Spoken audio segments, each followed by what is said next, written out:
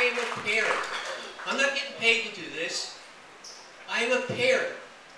My son was murdered, and I'll put anybody on the spot and tell you, has your son or daughter been murdered? Did you have an investigation? That's what it's supposed to be all about. And then when someone calls me a conspiracy theorist, and I say, well, wasn't bin Laden, do we know he did it? Well, shouldn't he have an investigation and find out on the proper methods? But as a parent, and that's all I'm doing. And no one has proven to me even close at what their conspiracy theory was.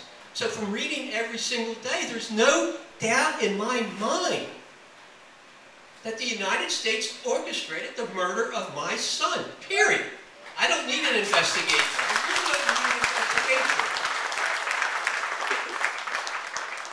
So from there, and again, I had no plans to do all this, but I did it. But the Zero movie I made in Phoenix. So people, they let me come out and speak. I don't get on TV anymore. I'll get on mostly radio stations, but people that have, are involved in 9/11.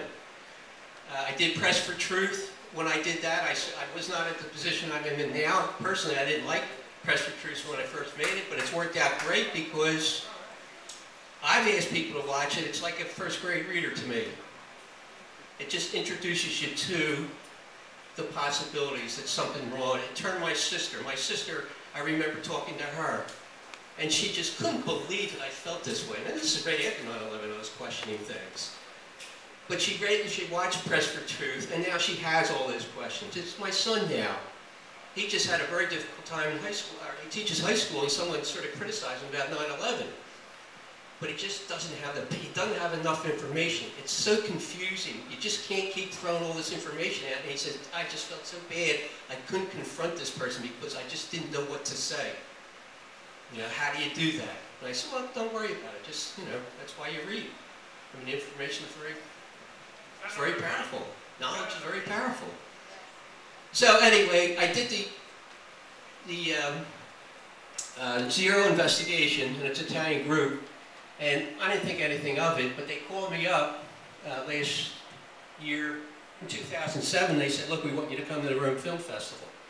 And I actually got a chance to walk down the red carpet, and it was a huge success as far as the next day you had, in my hotel lobby, they had maybe not 9, but at least 7 newspapers.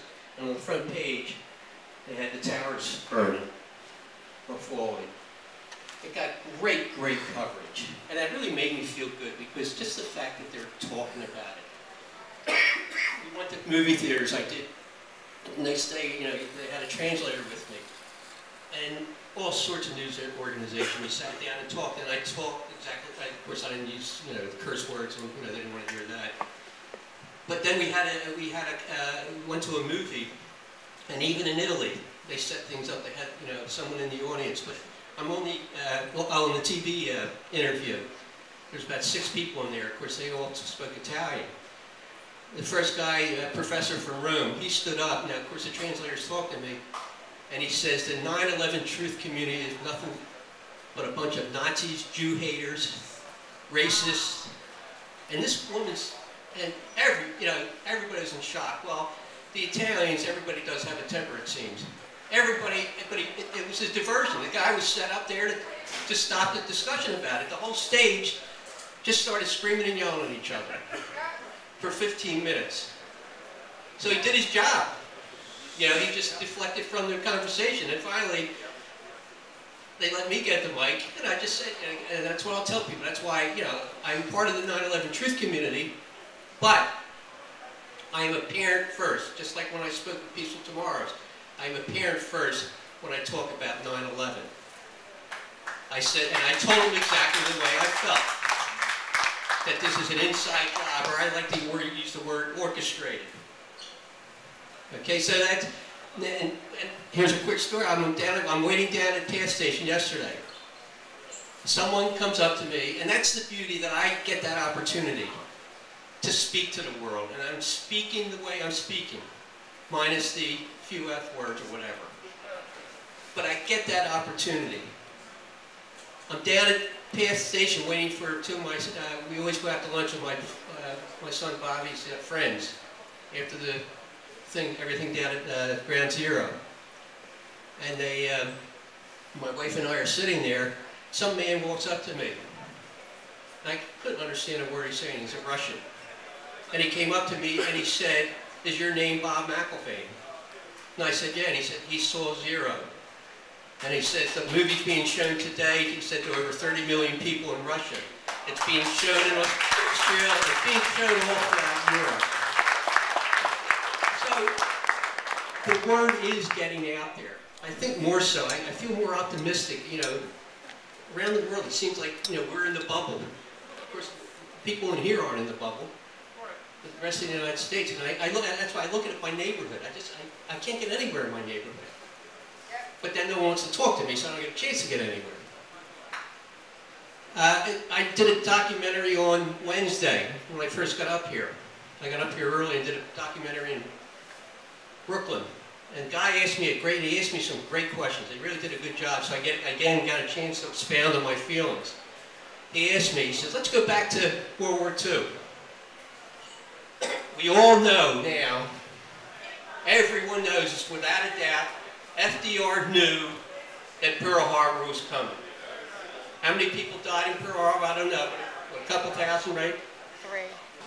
Now, he said, if you're a parent back there, 1950, or say just project up to now, he said, if the government came to you and said, if you speak up and allow this information to get out, or let's just say 1950, say I knew for sure, I'm in the same boat that I was back in 1945, but it's 1950 now, or 1951, and I'm going around the country, but the government came up and said, look, we'll admit to you that we had to allow Pearl Harbor to happen. Now, to me, that's murder. But what you get from politicians, what you get from so many people, you know, I've been called a traitor.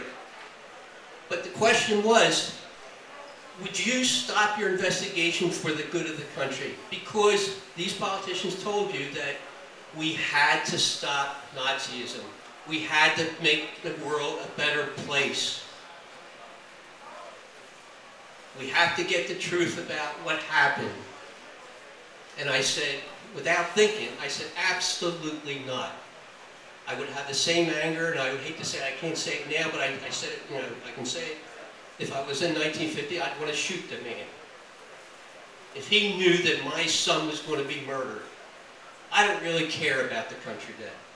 If we have to resort to something like that, I don't care. I will not, under any circumstances, back off as far as, hey, murder is murder. What FDR did was murder, as far as I'm concerned. And so that was a great question, I think, because I've done a lot of interviews, and that has never, what's that?